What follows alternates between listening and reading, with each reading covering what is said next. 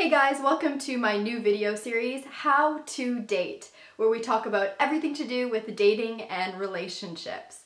So today's video, we're going to go right back to the beginning and we're going to think about some of the requirements and questions you should ask yourself before you start dating or engaging in a relationship, okay? So the first question you want to ask yourself is, am I happy with who I am and where I am right now in my life?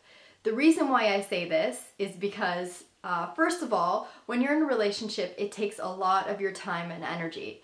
And if you have things that you need to change in your life or characteristics in yourself that you need to change, that requires a lot of time and effort. So it's better to do that before you get engaged in a relationship.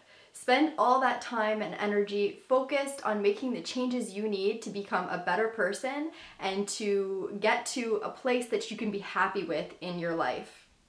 Secondly, if you lack self-esteem or confidence, being in a relationship can really highlight those insecurities in either the form of jealousy or possessiveness or just plain misery. So nobody really wants to be with somebody who's like that and who possesses those traits, including yourself. Thirdly, rejection is a huge part of the whole dating experience. So if you don't have a lot of self-confidence, your ego can take some pretty hard hits. The second question you want to ask yourself is, do I know what I want?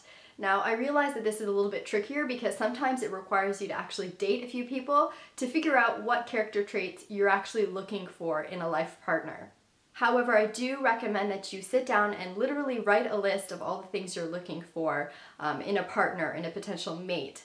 Why do I recommend this? It's because you really don't want to waste your time with somebody who is not truly right for you or compatible. So this will really eliminate a lot of that unnecessary dating, people who don't fit into what you need to be happy in a relationship.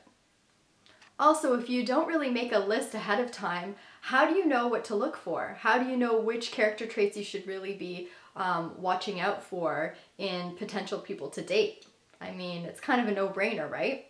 So what do you think a person should ask themselves before they start dating? I'm really curious to know. Leave a comment down below and like this video if you do and favorite it and subscribe for more videos. I never know where the subscribe button is.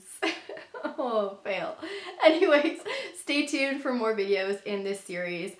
They will be very short videos, very to the point and concise. I'm really looking forward to doing this series for you guys. And hopefully you enjoy it as well. Talk to you soon. Bye for now. And it did not for me. In fact, it did make my skin glow with acne. I